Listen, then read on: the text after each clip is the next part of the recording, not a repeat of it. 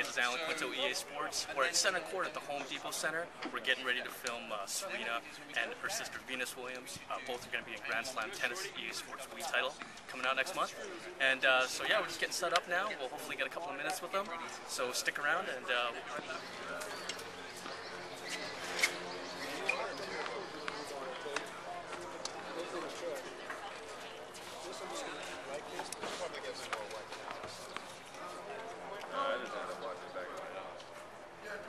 each surface is different. For the hard court, I kind of grew up on hard court, so I just approach it with basic training and things like that. But when you go on the clay, you kind of have to do more strenuous training because it's more longer matches and the clay is harder on the body.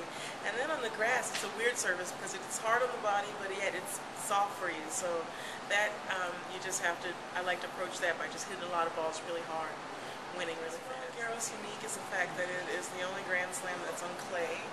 And it's in Paris, which is one of my favorite cities, and it's just a great tournament. It's probably my favorite Grand Slam, and I just love playing there. It's amazing. I mean, there's no other Grand Slam like Wimbledon. It has so much tradition and so much class and just so much everything that you grow up wanting to experience, and that makes it just so special. New York, what makes it great is that it's in New York. It's one of the greatest cities in the world. It's in the United States. I feel like I'm playing at home, and everyone cheers for you there because they always want an American to win. And it's just an amazing place to play. It's a great, great tournament. This is from Erin Windsor.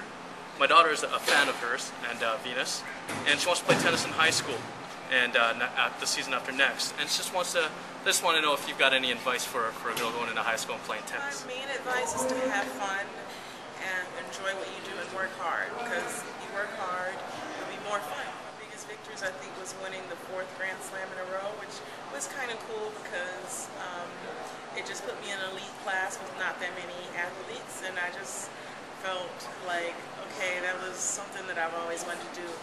The Serena Slam, I remember.